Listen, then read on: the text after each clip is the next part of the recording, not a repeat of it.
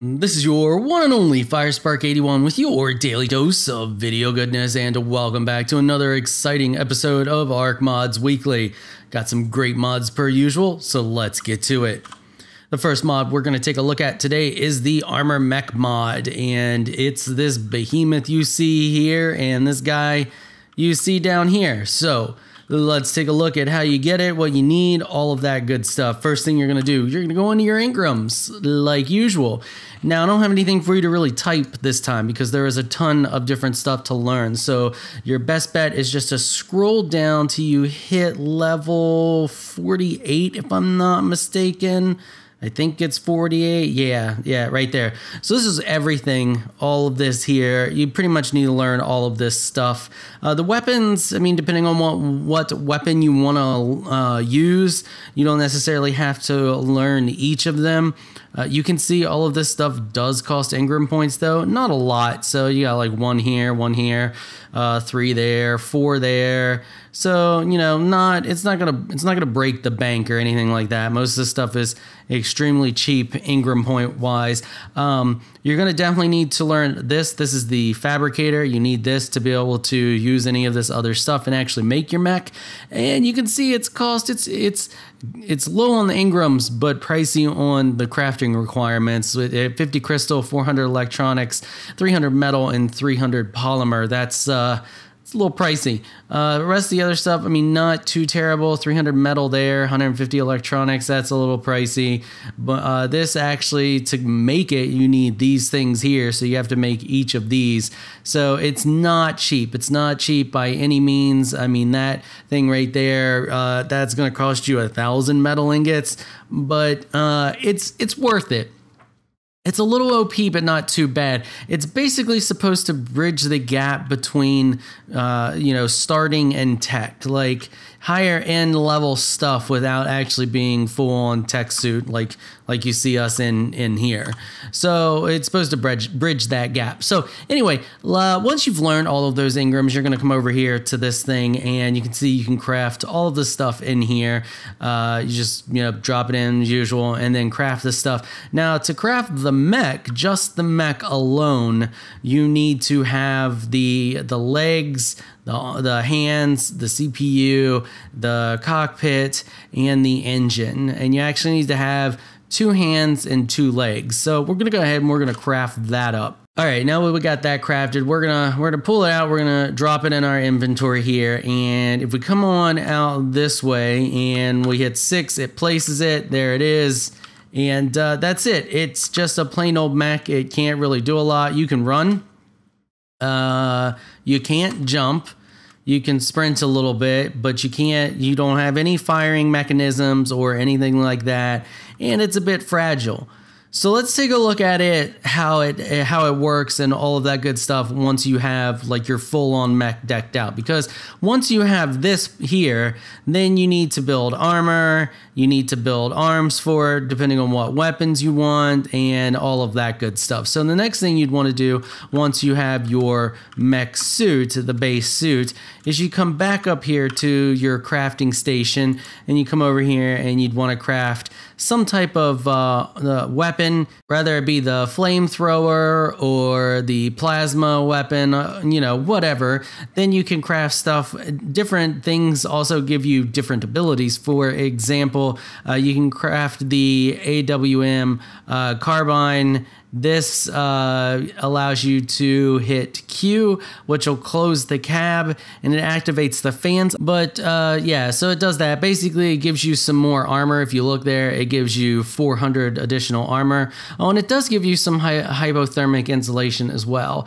If you craft this thing, I don't even know, it basically gives you more armor and some more insulation. So adding the additional pieces is going to do stuff like give you more insulation and additional armor. You can see this adds another 300 armor. So it's really, if you get all of these extra pieces, it's really going to give you a ton of armor. Then for each gun you craft, you also have to craft the ammo for that gun as well. Okay, let's take a look at the full-on mech suit. I have this one completely decked out. So let's set these side by side. You can get an idea of what they look like. We'll bring this one on over here. Pop on out of it. So here's the base mech right here, and here is fully decked out, all the additional bells and whistles, all of that good stuff mech. So, you know, not a ton of difference, but there is noticeable difference. You can see the legs have additional pieces on it. It has the full-on arms, the cockpit. Just like a dyno, if you don't want the thing turning around following you, you can go into behavior and then enable or disable the ally looking. These essentially have a lot of the same stuff that a dyno is, because it's kind of a dyno, but not really. Anyway, let's pop on in this thing, and we'll take it for a spin. I'll show off some of the stuff. See, of course, it still contains the sprint, although the sprint is pretty much the same for either one. It doesn't really make a difference whether you have it decked out or not. It sprints for the same distance. I really love that animation. Like, anybody else think that animation is just absolutely fantastic? Let's go on over here. You can see it does pretty decent with some ledges. That one it's a little stuck on, but we can get up the ledges relatively well. Go on over here, and yeah, I mean, look at that. That animation is so fantastic. It just looks like he's getting ready to run into battle. And you also notice that when you sprint and you stop sprinting, the stamina regens really quick. So there we just blew our stamina, we stop, and it's back. You take it into the water. Let's put the cockpit down. You can see that the cockpit closes. Let me actually check this out, because this animation is awesome. First off, watch the back. Look at it. It like closes down. Oh, they did such a good job on it. Such a good job. All right, let's go into K mode, and then we'll hit it from there. It like seals you up. So good. So good. No, I don't want to bring out the map. I want to get out of K mode. There we go. So we're out of K mode now. Now we're going to go, we're going to test this out under some water. So you can see that even though we have the cockpit down, we are underwater and we're still losing oxygen. So that is the thing to keep in mind. Even though you have the cockpit down and you would think that maybe you wouldn't have to breathe. You do. You still cannot jump. Let me get out of this thing real quick before we die. We're going to turn infinite stats back on. Okay, now that I know we're not going to die. You can see that if you get in the water, you're stuck. You're stuck walking. So that's something to keep in mind, because you cannot jump. So you'll have to deal with that situation and find a way to get out of the water. Like right here, we're just completely stuck. We can't go over these ledges. We have no jump ability. That's one thing that I kind of wish it would add, is some type of jump ability. Oh, are we going to actually climb it? There we go. Can we climb this one? Nope. Okay, so we got her back up out of the water. Now let's check out some of the weapons. The weapons are really good as well. The sniper rifle is a little bit janky in my opinion, but it's not terrible. I think the thing that bothers me most about it is it's like cooldown. All right, good. We got an awesome target over here. So the first weapon we're going to take a look at. Let's get into the inventory here. What do we have equipped? We have the plasma... What is it? The plasma rifle, whatever it's called. You can unequip anything and re-equip it at any given point in time. Like you can see, we can pull that off and put it back on. It's completely modular in that aspect, and they're eventually gonna have more parts for you to mix and match with. So you can see, we pull the cockpit off, put it back, all that without any issues, whatever. So let's check out the plasma weapon first. Now, one thing I noticed is it was a little weird for me to add additional ammo when it was equipped in this slot.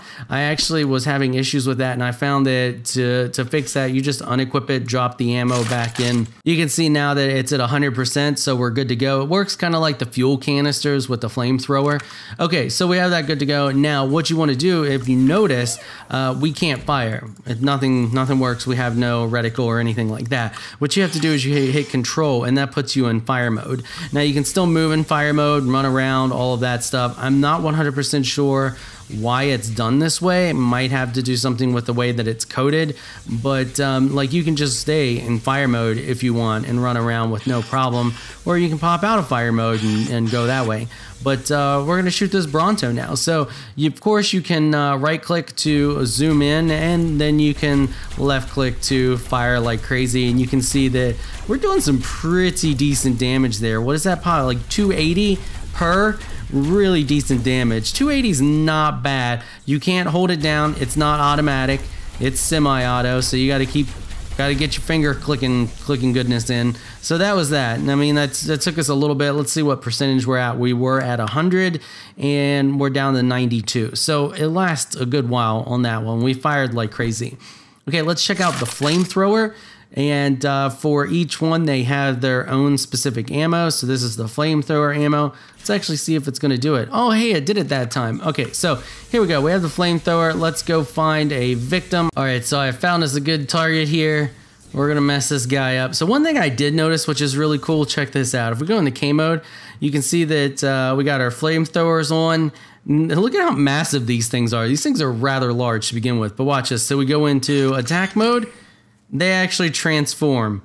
How awesome is that? Like, so much attention to detail, and this mod is just, it's a really great mod. You can tell that the author really loves it and is working very hard on it. Actually comes out, lights the front of it, like just so good. All right, let's pop out of K mode. Let's see what kind of damage we can pull off with this thing. And there we go. He is on fire, does have the fire debuff. I'm pretty sure it works just the same as your normal flamethrower. And you can also see that it alternates between the left and the right arm when you fire. You don't fire both of them at the same time, and you alternate back and forth. So we're not getting a lot of damage pop up there. It looks like 180 every now and then. So the damage, that's not terrible. He went down pretty quickly. Oh, there's some good targets. Let's keep our distance of those guys just a little bit, but those are going to be good. And also be careful, because of the fact that you can't jump in and around rocks and stuff, you could easily get stuck. So now that we got some good sniping targets, let's check out the sniper rifle. But before we do that, let's see how much fuel we used. So we're at 68%. We were 100 before we started messing with that guy, and now we're at 68%. So that does go down a lot quicker than the plasma. Okay, we're going to unequip that. We're going to swap to the sniper rifle. We're going to make sure the sniper rifle is full. So we're at 100%. Okay, let's check this thing out. So once again, it transforms. Check this out. So we're going to hit control. Look at that. How freaking cool is that? You just, like, this huge rifle just extends out from it. Sorry about the camera shift. It does that when you go into attack mode. So we get a bit of a camera shift there. Let's do it again. That's so good. Okay, let's shoot these guys. So you got massive range. Look at that zoom as well. That zoom is insane. Look at that. And shot. Oh, one shot dead. 1,340 damage on that guy. Let's try to shoot this guy. Bam. That was only 1,005. Uh-oh, they're coming for us. They're coming for... Oh, are they running? Okay, they're running away. He changed his mind. They want that carcass. But you can't fire very fast. If you notice, like, we're getting a, Uh-oh. We might be in trouble, folks. We might be in trouble. Let's try to shoot again. Like, the cooldown on this thing is brutal. This is actually pretty good that we're getting attacked, because you can see how much damage we can take in this. We're not getting hit. I mean, we're taking 0 damage, 1 damage. But we can't fire very quick. Like, the recharge time is crazy, and I think, oh man, we got a bleed on us. You shouldn't be able to be debuffed with this thing like that. That's actually not good, and even though we're not taking a lot of damage, we're kind of stuck. Okay, there we go. So we broke some armor, so the legs count as armor for this thing. Let's see if we can shoot this guy again. And we're still waiting on the recharge for the sniper rifle. And you can't do anything, like, you're completely helpless. At least we can we sprint now? Why can't I sprint? Well, and swing and a miss. And I think what's happening is it's shooting through him. All right, maybe I can sprint a little bit. Nope. Come on, keep your distance. And he destroyed our arms. And I'm gonna have to get out and murder him myself. Okay, so that was actually a really good demonstration there of what happens if you get attacked and you get stuck. You can see we didn't lose a whole lot of health because we had an insane amount of armor. However, everything attached to the mech counts as armor, and it takes damage before the, like armor does, before the body takes damage. So now we can actually, you know, equip something else. If we take a look at the sniper rifle, we don't get to see how much that actually used for some reason. It's still at 100%, maybe bugged or something like that, but we can re-equip a different weapon now and be fine. So if you're out and about and you get tore up pretty bad, you might want to bring some extra stuff with you. If we go back in here, you can also see that, and this is something I didn't show before, is that the weight on this thing is 1,500. This thing can hold a ton of weight. So I mean, if you don't use it for anything else, just the base, if we unequip everything off of it, that 1,500 could be used to, you know, cart resources and stuff around. Okay, we are back. We got everything fixed up and we're good to go. So let's take another look at this sniper rifle. So we got this Pelagornis over here. We're going to just try to hit him. Maybe. Might be able to hit him. I think, no, that's not a Pelagornis. What is that? I don't know what that is, but we're going to shoot it. There we go. 2,000 damage. Oh, it was an Ichthyornis. You know, 2,000 damage, one shot.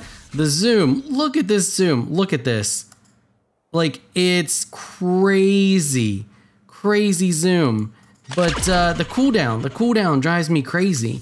So yeah, that's the Armor Mech mod. It's pretty great. I really like it, and I look forward to seeing what the author does. All right, on to the next mod. All right, so the next mod we're going to take a look at is called Equivalent Crafting. Basically, what it lets you do is swap one resource for another. If you've ever played Equivalent Exchange from Minecraft, it's very similar to that. So you're going to need to go into your engrams.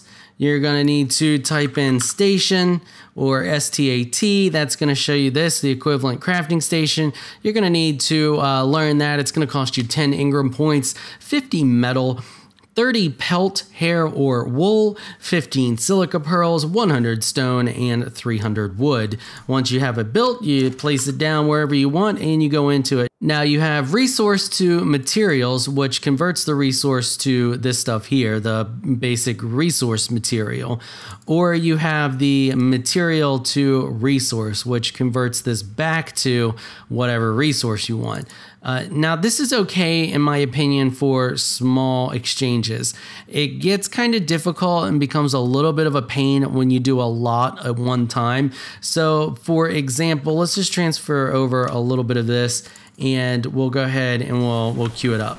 So you can see that it goes relatively fast and just kind of goes through it all, and then it spoils and it turns into this here. So I don't know what the purpose of the spoiling mechanic is, why it couldn't just go straight to this resource here. I mean, it's the same thing, same name, it just changes the look. So that's where it becomes kind of a little messy, is with the whole spoiling aspect. Now, if we that was something that's simple that you don't get a ton for. If you look, if we just do one of these, that gets us one, so it's a 1-for-1 ratio. But oh, I drug it out too soon and it spoiled. So there you go. Anyway, 1-for-1 ratio.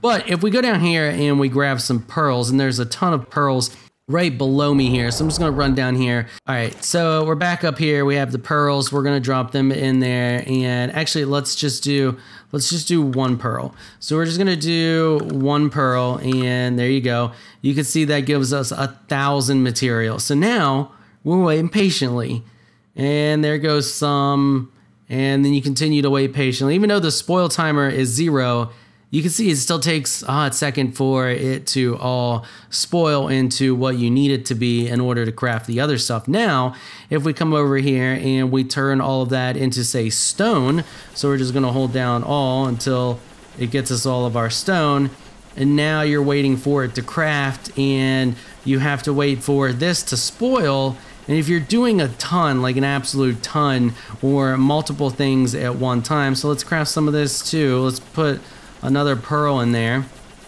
and actually let's just put all the pearls in there, and we'll go ahead and just craft all of that up. So click that, and there we go. So now all the pearls are going. So now we're waiting for this to spoil, and we're waiting for this to spoil, and you're just, I don't know. I mean, look how much we have there. Now we gotta wait for all of that to spoil into this, and the stone didn't really didn't do it that much that time. Beforehand, it's been a bit of a pain. Let's just craft a bunch of that, a bunch of that, and a bunch of that. See if it does it again. No, I mean, it's not there. See, it's stuck now. Okay, and then it converts. So, I mean, it's not terrible. It's really not. But it's a lot better if you're doing small amounts. Like at one point, I was crafting just stupid amounts of stuff, and that was when it became a bit of a problem. So, I mean, if you're just making small exchanges, like you go down, you get, and you can see this is still converting here. Still waiting on all of those pearls. Now everything has different costs, and it has different costs to make it into. So you get, depending on what it is here to break it down, depends on, or what it is to make it depends on how much you get when you break it down.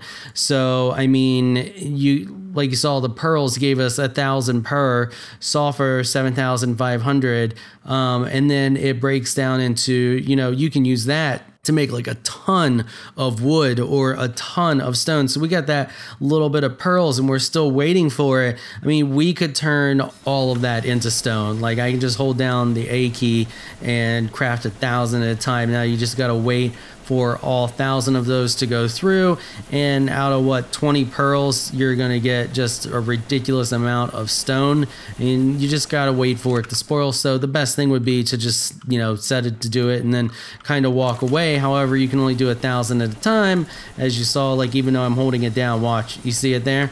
So you're just kind of like hanging out, doing 1,000, waiting, doing 1,000. It's still a very, very handy mod. Like, how many times have you gone like, I have just a stupid amount of wood, and you're storing it everywhere, and you're like, I really wish I had some pearls. Or you have a stupid amount of wood, and you're like, I need, you know, 50 metal ingots or something like that. Like, I think it's it's great for single player. It'd be, you know, great for PvE. I wouldn't use it on a PvP server because, I mean, let's face it, it is kind of cheaty for the, you know, just for the basic reason that you can go get a handful of pearls and then turn that into a ridiculous amount of stone. That's not really equivalent to me, and so the amounts may need a little bit of work, but overall, I think the idea is phenomenal, and I cannot believe we haven't seen something like this sooner, considering how popular Equivalent Exchange was in Minecraft.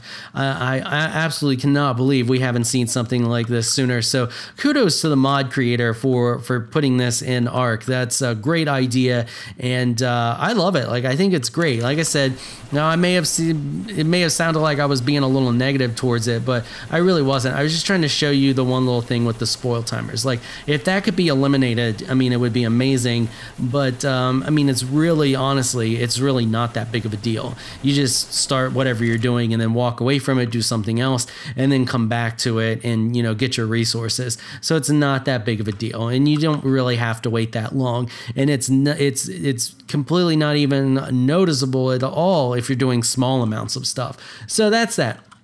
All right, well, that is going to wrap it up for this week. Before I go, I want to give a quick shout out to my Patreon supporters.